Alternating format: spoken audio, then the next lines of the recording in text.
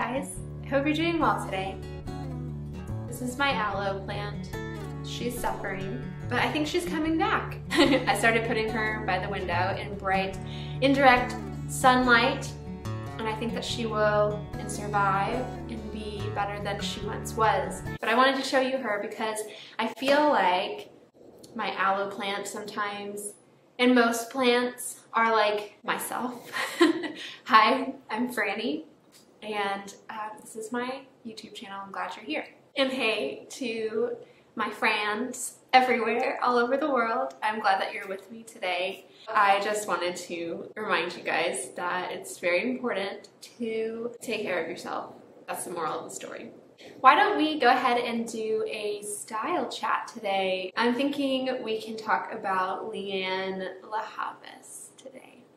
She's stunning, firstly. She's beautiful, and she has such a cool and interesting style. I love talking about David Kibbe's body typing system. I found it personally helpful in my style journey and have really settled on the flamboyant Gamine essence. I kind of talk about my personal style through that lens. Let me go get my computer real quick. So, Lianne La Havas. Lianne La Havas. Okay, so here I am. Got my notes here. I've got a few different outfits for you. One of the things that Kibbe talks about as so important is to train your eye to see the yin and yang extremes, where yin is more rounded, small, soft shapes, and yang is more structured, solid, long, heavy kind of shape.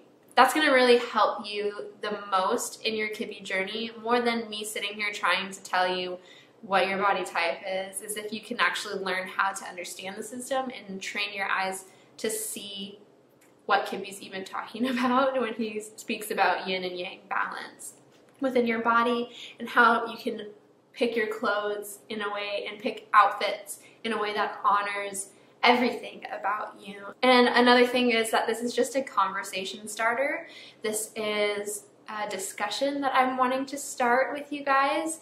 And so I might see things that you don't see, you might see things that I don't see, and so it's really important to speak about these things with grace and with respect to everyone who's also learning about this system. So, Lianne La Havas, first of all, is she flamboyant Gamine? I personally don't think so, but she might be. I personally think that she leans a little bit more soft Gamine, but she's still in the Gamine family, I believe. But I think that after looking at her style and kind of seeing what outfits work the best on her, I feel like she's somewhere in the soft Gamine part of the Gamine spectrum, if you will. So that just means that she has a mixture of extreme yin and extreme yang in her body and in her bone structure and everything, but she's a little bit more yin leaning. Now this can show up with curve placement or the way the flesh sits on top of the body, if they have just another level of softness to them. And this can show up in a lot of different ways for Gamines, and so I think that we can learn a lot by looking at Lianne's style. So that's what we're doing today. So let's go ahead and look at some of these pictures. I think I have spoken enough. We're going to go through, I think, 5 different looks of hers. We're going to go ahead and start with this one. This is a dynamic look, you guys. Let's talk about what extremes we see here. I'm going to start with her dress. It's very colorful. Now, I want you to notice something, that these colors aren't necessarily bright or loud. They're actually pastels. They're kind of muted and softened, but the way that they're placed all over the dress, I think that the pattern itself is what's so high contrast and so dynamic. And honestly, it's so harmonious with her. Like when I look at her, I immediately saw her face. I didn't even immediately see her outfit. Like when I first saw this picture, I just thought, whoa, she looks beautiful here. She has a high neckline, and that's a yin extreme, I believe, and also the fittedness of the dress, the form-fitted nature of it is very yin as well. I feel like the yang elements in here have to do with like the length of it and the cuffs and all of those kind of structured details that are in it. Like the fabric seems pretty thick. Her sleeves, the heavier metallic elements of the dress I think are more yang. But overall I think this is really cool. This is such a cool look. Look at her makeup. Her makeup is so strong. Her brows are strong and her eyeliner is very precise and thick. That is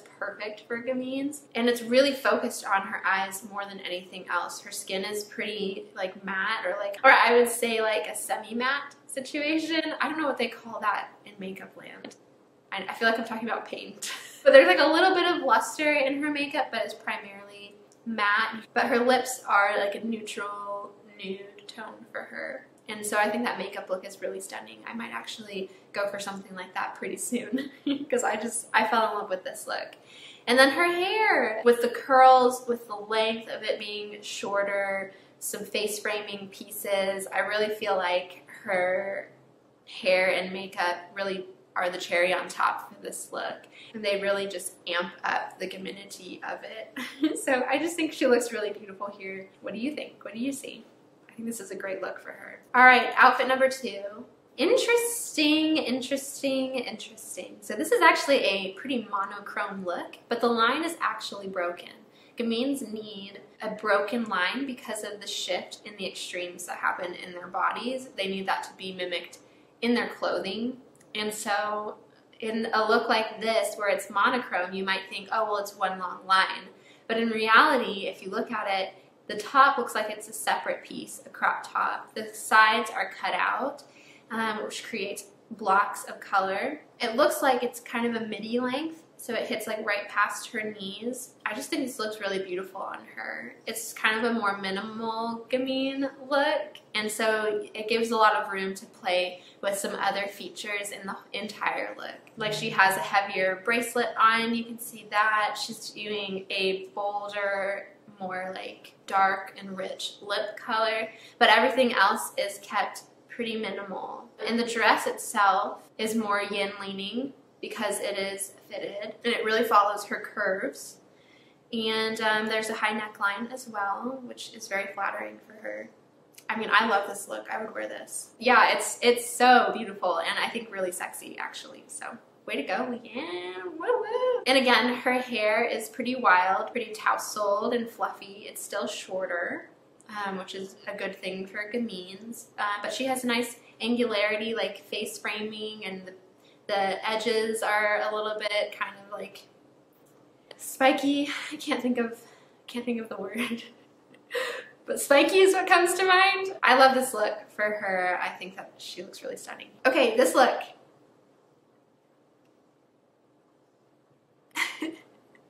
What do we think of this third look?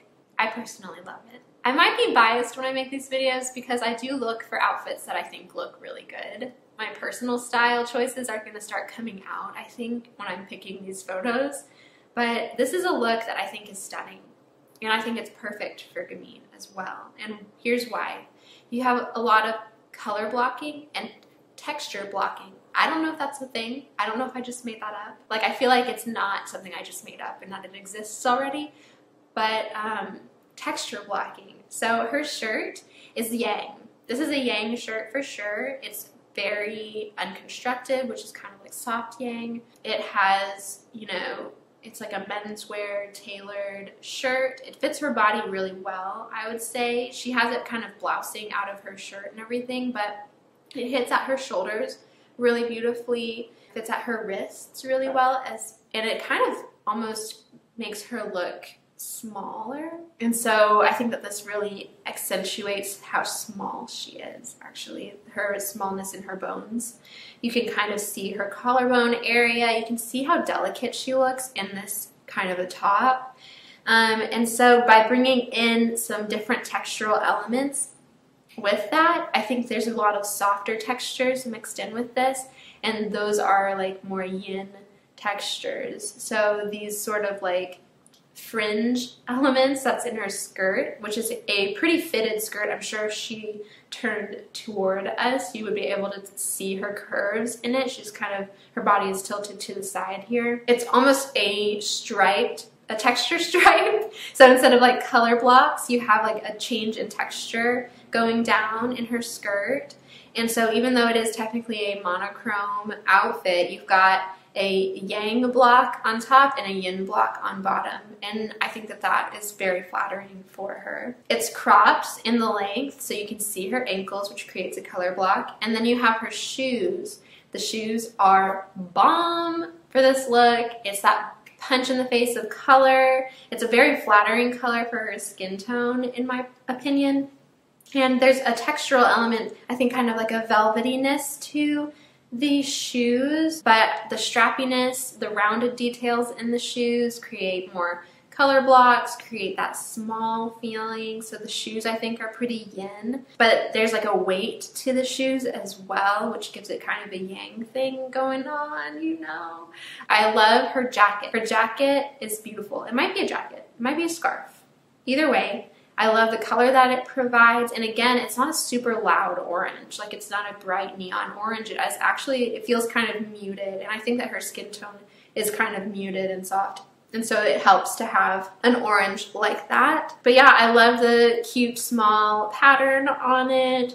I love the ways that the lines are broken with that. I think she's playing a lot with a high-low situation, so like a high waist with a longer coat kind of a thing. So I just think that looks really beautiful. And then her bag is beige, and so it's not going to distract from the pops of color. Like, I think the bag really goes with the dress or the skirt top combo and is on the lighter side, a light neutral. But the bag is also structured. I think it's a yang bag with a yin size. So there's like a heavy structure, heavier textures to the bag with the leather and the metal details, but the actual shape of the bag is very small, very petite. Anyway, so I just think that this look is really harmonious for her, and it's tied together with her hair being pulled back, really showing her face, especially since her body isn't really showcased in this look. I think that her face showing with her hair pulled back is a really sophisticated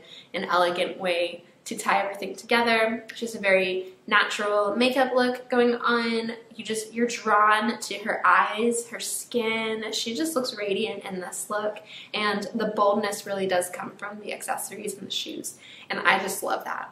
I think this is a really dynamic and interesting look. Okay, let's talk about this outfit. This one caught my eye primarily because of the belt, and also because of the way she's like smiling. I just think she looks so youthful here and so glowy, and I love that. You can really clearly see the extremes in each of these pieces. So let's break down the top. You've got the neckline, which is extremely deepened because she's left this open and tied it in the middle.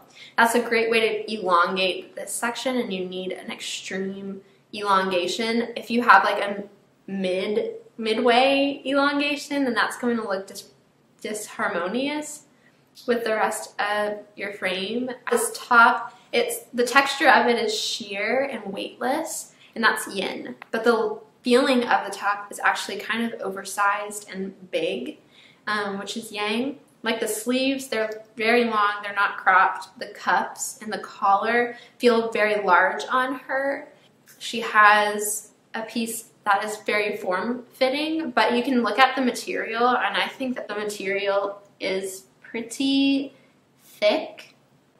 And that's sheer too. I didn't look closely at this. Oh, her dress, the bottom, it's sheer. You can see her underwear. I think I'm finding a theme. I need more sheer pieces in my life, guys. I think that looks so cool. So that creates a level of color block in that regard. It doesn't go exactly to her skin, but it is not, like, you can see her belly button. You can see, oh my God. How did I not notice that? That's so subtle, but so cool. I love that. Okay, anyway, but the texture of it, you can see that it's kind of woven in a thicker material. And so in that, you have the form-fittedness that's yin, and then the structure that's yang. And then you have the bits of animation that you need in a gamine look. So the belt, I guess you could say that's a belt. It feels it feels reminiscent of like a wrestler's weight class champion like belt. Anyway, I've been watching a lot of MMA because my husband is really into that right now, and it's like, it's brutal to watch some of it. But that's why my brain was immediately like, you look like you just won your wrestling match for your weight class, girl. Like, way to go. Oh my god. So yeah, the animation comes from her comes from her belt, or like that hemline of her skirt, and then also from her bag, because that's another color block element. I wish I could see her shoes. Man, I bet her shoes are so cool, and I'm sure that they add to this look. Makeup, natural, glowing, youthful. Love that. And then her hair is pulled back, but she still has bangs. It's still a little bit tousled, and I just think that that's a really good look for her. What do you think? Do you like this one for her? I don't know. All right, so this is my next look that I'm going to pull up, and this is the last one. This is the 5th outfit. And this is really what has made me consider that she might be soft gamine. Do you see? I feel like a look like this is very soft gamine to me. Like, this is almost textbook soft gamine. We've got a high neckline created by buttoning this top all the way up. We have a bit of weight in the texture of the shirt. I feel like the cuffs add some weight. The pattern is large, so there's some yang there. But I feel like it's very fitted to her body. It's not an oversized top. And her necklace has like a big chunky piece in the middle. Chunky jewelry apparently is really great for gamines. I agree. I love a good pair of chunky earrings. Personally, I only have like maybe 2 pairs, but earrings are one of my favorite ways to add some animation to my looks personally, and a little bit of dimension and shine as well. So just keeping that in mind. I think that maybe this look would be improved actually by her wearing some bigger earrings or something a little bit more interesting around her face. You have this floral illustration pattern that certainly leans yin. The coloring of it all is, I feel like, very soft, very gentle. There's not a lot of harsh lines. There's a lot of roundedness to it, and so I feel like that also leans more yin. And that just looks really harmonious and beautiful on her.